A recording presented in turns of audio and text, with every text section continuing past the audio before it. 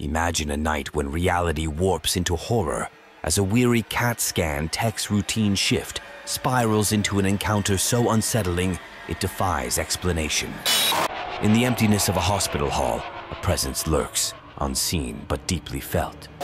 Join me to find out what happens when the echoes of a global pandemic and the specters of the mind intertwine.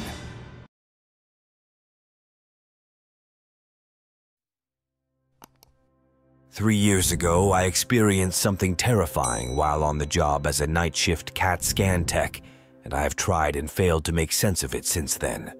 At first, I chalked it up to some sort of psychotic breakdown due to my mass paranoia from working in a hospital during a global pandemic.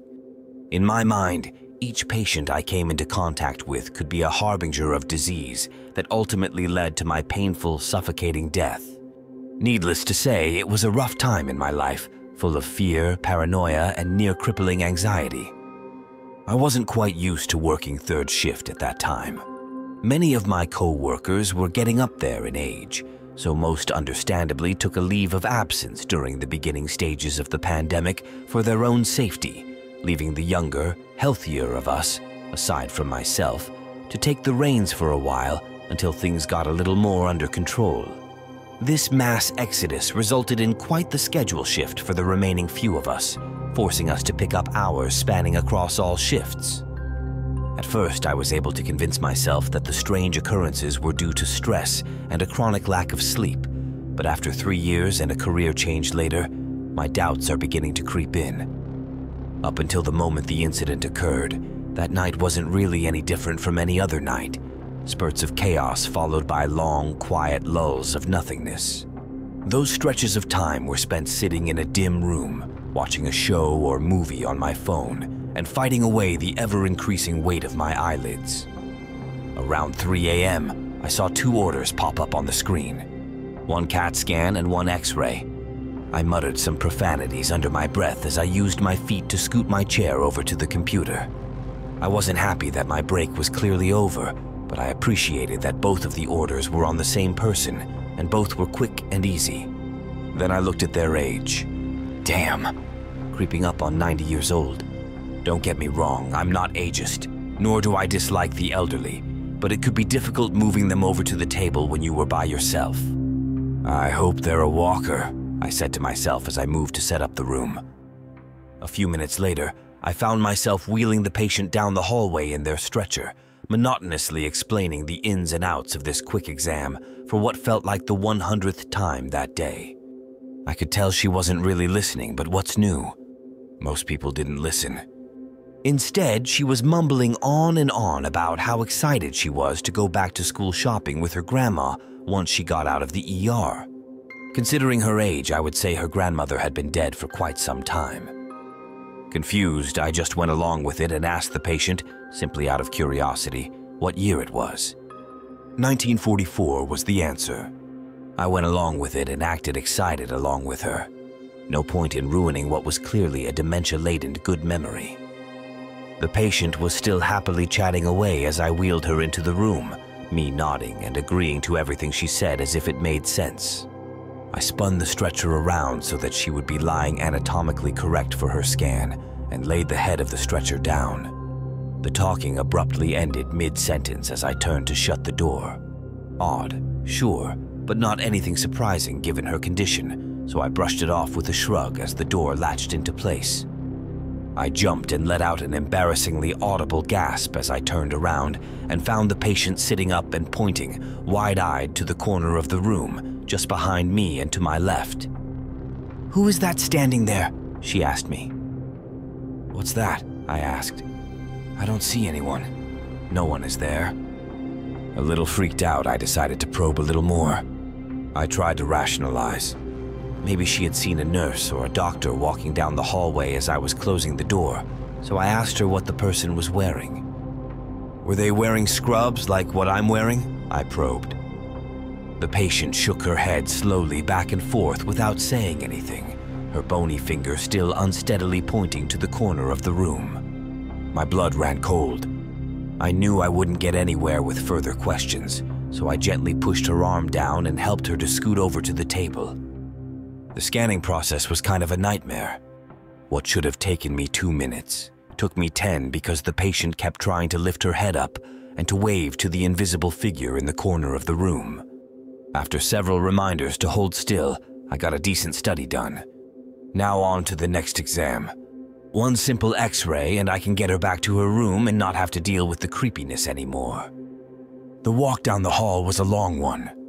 Quiet and eerie on a normal night, the seclusion of the hallway offered not even the tiniest bit of comfort. Each giggle from the patient echoed down the empty hallway as she looked around for her new invisible friend.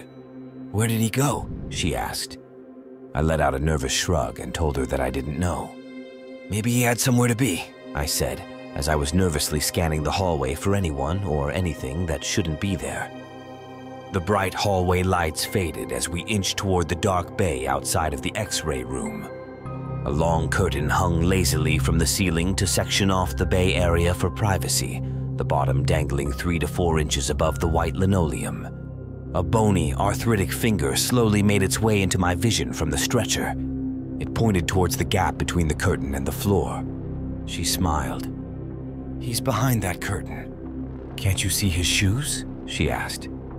Her eyes widened, and a small bit of spittle dripped down her chin as her shaky hand reached out to grab the curtain and toss it aside. While I didn't see the shoes behind the curtain, I certainly wasn't going to risk anything by letting her grab it, so I did a quick maneuver to get her the hell away from that thing and into my room. "No, you don't," I whispered. I rolled her in and quickly slammed the door shut. I wasn't proud about how scared I was, but at that point it was getting difficult to hide it.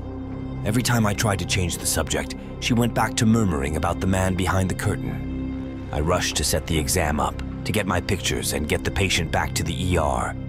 The only thing I had going for me at that point was the story I was going to be able to tell my coworker when she got back down from the upper floors. I went behind the lead-lined barrier so I could hit the button, turning my back for just a second.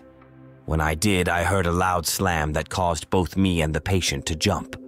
My heart was pounding now, but I was still desperately trying to keep my wits about me and remain professional. I turned and glanced around the room, trying to see if anyone had gotten in. Nothing. Just me and the patient.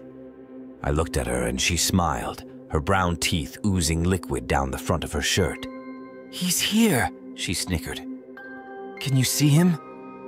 My lungs were frozen mid-breath as I tried to come back to an increasingly slippery reality. I felt like I was in a dream that I couldn't escape. No amount of trying to laugh this off would warm the chill in my veins. I wanted no part in this. I ran into the control room and pressed the exposure button as fast as I could in between her laughs. The X-ray was blurry, but as good as it was going to get. I ran to grab her stretcher and race her back to her room as fast as I could. The laughing was getting louder and louder to the point that my ears began to ring. I couldn't take it anymore. I felt like I was going insane. Could this really be happening, or was this all some sort of crazy caffeine-fueled dream? I didn't have much time to entertain the thought that it was a dream. The laughs quickly turned to coughs, the coughs to gags, the gagging to gasps. She stopped breathing. The reality of the situation set in. I murmured to myself as I quickly ran over to the code button on the wall. Shit, shit, shit. Seconds later, a code team came barging through the door, crash cart in hand. Compressions were started almost immediately as a nurse jumped on the stretcher, straddling the patient for leverage as they rolled her back to the ER. I got one final look as they rolled her out. There was a lifelessness in her eyes, but a wide smile on her face. I relayed my story to my coworker as she came back down from the floor, asking what had happened. She listened carefully without saying much, but I could tell she didn't believe me. I mean, I don't blame her. I probably wouldn't have believed her had the situation been reversed. The rest of the night passed with little issue, but I did find out that the patient didn't make it. They called it after compressions, and epinephrine had failed to get her heart going again. I had a long drive home to reflect on what I had witnessed, or had I really witnessed it at all. I concluded that the late night, my exhaustion, and the caffeine had created something out of nothing. She had dementia, after all. Who knows what could have possibly been going through her head? I told myself to not let her get into mine. I managed to calm myself down, but never could shake the feeling that someone was always there, watching me. It took a little bit of time, but after 3 years, my life had regained a sense of normalcy. However, recently, I have been experiencing horrible nightmares about that night, about the patient and our conversation. The dreams started off as rare, singular events, but they're becoming more frequent, more lucid. It's like I'm there again, almost every night. The grinning face, the bony fingers pointing to the corner of the room and under the hanging bay curtain. I had been able to ignore them for a while, but now I've begun to see a strange figure throughout the day, standing in the corner of the room, waving and smiling.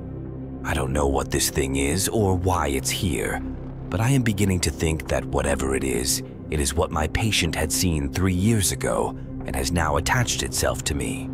Is it death? Is it a ghost? A demon? Is it my imagination? These are questions that race through my mind every time I see him smiling and waving. I don't know what to do. I don't know who to reach out to or if anyone would even believe me. All I know is that this thing is always around, watching, smiling, waving, and getting a little closer each day.